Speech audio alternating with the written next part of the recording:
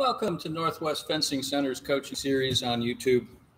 Coach Michael McTigue with you, and we're going to take a brief few minutes today to look at Epee troubleshooting on the strip. A lot of the times, in spite of our best efforts, we go out to fence and things aren't working properly, and it's sometimes a problem to figure out what has gone wrong exactly so that we know what to do to fix it. Is it my body cord? Is it my weapon? Is it my opponent's problem? Is it something wrong with the club scoring equipment? There's some pretty simple little steps that we can go through and find out exactly where the problem is. It helps to understand exactly what is happening with the equipment. An epee is really simple. For foils, when we talk about them next week, they're a little more complicated. But an epee has two wires glued in the groove going down the blade, and it has a tip on the end with the push button. We all know this. Essentially what this push button is a switch. And with your body cord, it's connected to your scoring light. The switch is off, you push the button, the switch is on, and the light should come on. It's a fairly simple circuit. We also have metal strips and bell guards that are grounded so that when we hit those, the current goes into the ground because there's less resistance and the light does not turn on, even though we've pushed the switch. When we look at a body cord, I'm going to come in close enough here for you to see that cat hair on my jacket. When you see a body cord, you have three prongs. And these three prongs, the first two here that are close together, those are the ones that travel up to the tip and the switch. And this third one that's all alone over here, that's the ground. That's connected to our bell guard. Okay, so troubleshooting. I've gotten hooked up on the strip. I plugged myself in. I've already checked to make sure that the machine is on. Got everything set. And I simply hit my foot. Or I hit the wooden floor off the strip. And my scoring light should come on. Maybe I just push it with my finger, but the scoring light should come on. It doesn't. Now what do I do? So it doesn't go off. The first thing I'm going to do is I'm going to unplug my body cord. And I'm going to take the two prongs that are closest together. We already talked about those are the ones that are attached to the strip. Well, what I'm going to do is I'm going to short them using the edge of my bell guard. I'm going to make sure those two prongs touch my bell guard and not the third one. And when I do that, I'm making another switch and the light should go on. If the light goes on, that means the problem is my weapon. My tip has come out of adjustment, or the wire is broken somewhere, or maybe the wire is not connected here in the socket. Whatever it is, the problem is the weapon. I need to go get another weapon. Simple enough. Now, if I short those two and nothing happens, the most likely thing is my body cord is bad. So I can switch my body cord, plug back in, test. If everything is working, I'm good to go.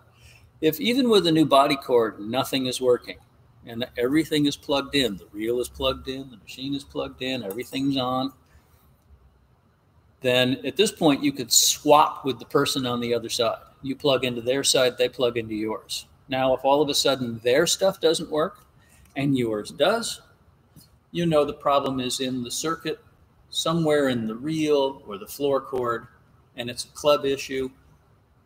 Grab a coach. Help, coach, something's wrong with the machine. They'll come over, they'll help you troubleshoot that piece of it. It's the club's issue at that point. Now, we've done all of this.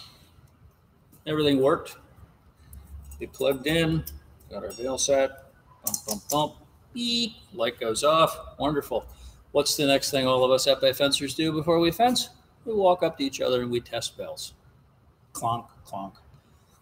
Just a word on here. All you need to do is touch the other person's bell hard enough to push your tip closed. You don't have to slam it. It's a moving part. You don't want to wear your tip out slamming somebody else's bell. Test bells. Nothing goes off. That's what's supposed to happen. That means the grounding works. You guys can go ahead and fence. Now we go and test bells, boom, and my light goes off. That means that my fencing partner's equipment has a problem. It's not grounded. His bell guard is not grounded. Now, if I look at his bell guard and there's a whole bunch of chocolate on it, or from eating a snack, well, that's because the chocolate is keeping it from grounding. So make sure everything's clean. But usually there's no visual indication that anything's wrong. I've just hit their bell guard and my light went off. Well, that means it's not grounding. So what we're going to do is have that person unplug. And I'm going to get up here close again. We're going to take our epee and we're going to push it up against this. Hold this around so you can see it. I'm going to push it up against the third leg, that grounding leg, and I'm going to push the button on my tip. And this is the grounding circuit outside of the weapon. If I push it up against there and it still goes off, then the problem is likely to be my body cord. And I need to swap my body cord out, plug back in, test bells again, things are probably fine. If I've swapped my body cord and we've tested the body cord and it still goes off, then the problem is probably in the reel in the circuit. You need to call your coach over to look at the club equipment. If they hit me and their light goes off, then the problem is mine, and we go through the same testing procedure. We're going to check my body cord. I'm going to swap my body cord out. We'll check again. If it still fails, then it's club equipment. If it works again, then great. I have a body cord that needs repair. But at least we're fencing now, and I know everything is fine. So that's the most likely set of things that are going to happen.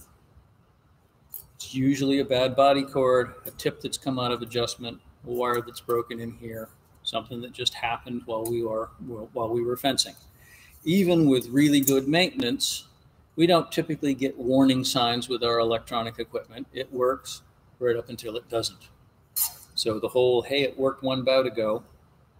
Well, it worked one bout ago. It doesn't now. So time to fix it. Now at a competition, a referee is going to pay very close attention to these situations. If it doesn't pass a particular test, doesn't go off, the bell guard doesn't seem to be grounded, they are going to walk you through the testing procedure and the troubleshooting procedure, because they need to ascertain whether the problem is with your equipment, your opponent's equipment, or with the venue equipment. If it's venue equipment, in other words, if it's anything from your body cord back to the machine, that's the referee's issue. Nobody's getting a card for that. He needs to get an armorer, and they need to fix it. If the problem, of course, is you or your opponent's, one of you is going to get a card. We do everything we can, as we have in previous videos, talk about controlling stuff, but every once in a while, in spite of that, we may get a card. Let it go. Grab your next weapon and move on. So that's the simple, basic troubleshooting that goes on. Does it work? Is it grounded? Those are the two main things with epee, and they're pretty simple. 9 times out of 10, it's a tip or a body cord. Quick fix, you're back to fencing. Anything more complicated than that, you can ask for help for. And those of you that are really interested in Armory can pursue it. But for most of us, that's really all we need to know. Is it scoring touches? Is my bell guard grounded? And is the problem my weapon, my cord, or somebody else's problem? And that's it. Short and sweet. Thanks for tuning in. Take care of your equipment. Take care of yourselves. As my mother used to say, wash your hands. So take care.